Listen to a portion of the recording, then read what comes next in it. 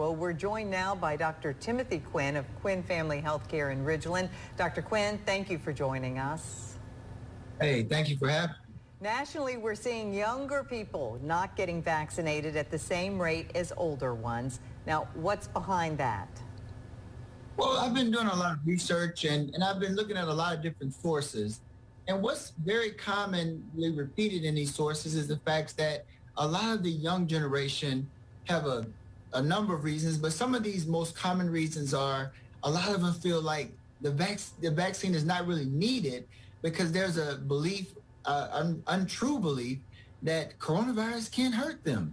Because in the past, the messaging was, if you're 65 or older, if you have chronic medical conditions, you are vulnerable, meaning that you have a higher chance of losing your life. And this was true, and it still is. But at the same time, the message is being a little bit misunderstood that if you're young, you have nothing to worry about.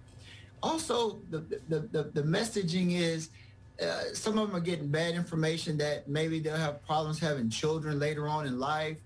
Some are saying the side effects are so terrible they won't be able to work. I mean, and the list goes on and on and on. But the bottom line is we have to work on our messaging and we have to get this information to this generation.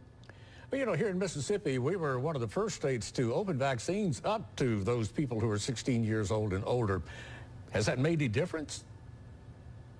Most definitely, because, I mean, the bottom line is if it's available, then there's a higher probability that, you know, this generation or this group of individuals will get it. And we need to make sure that everyone knows through messaging such as this. But also we have to help our young people understand that getting vaccinated is not just for the individual being vaccinated, but it's for the community on a whole. One thing that's really driven this coronavirus pandemic is the fact that individuals that are younger typically may have less symptoms, but they can serve as carriers. And basically what happens is in a lot of cases, they can be very mild to moderate or no symptoms at all, asymptomatic. And they can go around others and pass it on. But also all these mutant virulence that are coming out. What's going on is a lot of young people might get it, and then when the virus gets inside of your cells, it replicates millions of times. That's more of an opportunity for these mutant strains. And some of these strains are making people more sick. I mean, a lot of these hospitals in the United States and all over the world are starting to get more young people that are very, very sick. And we really need to get this messaging out to the community. Dr. Quinn, our vaccination rate, is it keeping up with the rest of the country? We kind of hear conflicting views there.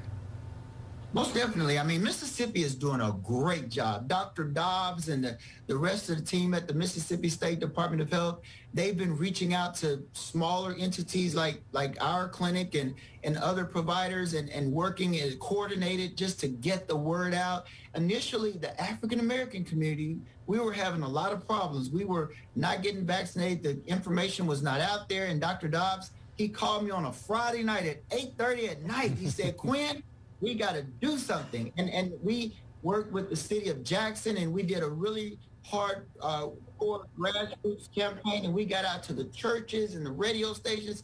But the bottom line is Mississippi is doing a great job. We just have to get our young people vaccinated. Right. Wonderful. Good That deal. is terrific. Y'all have done a great job of, because I've seen some of the work you've been doing around. Matter of fact, we've reported on it quite a bit. So good job. Good job. Thank you, Dr. Quinn. Thank you. And remember to call the state's COVID-19 hotline to inquire about vaccination appointments near you. That number, it's up there on your screen, 877-978-6453. You can call between 7 in the morning and 7 in the evening, 7 days a week.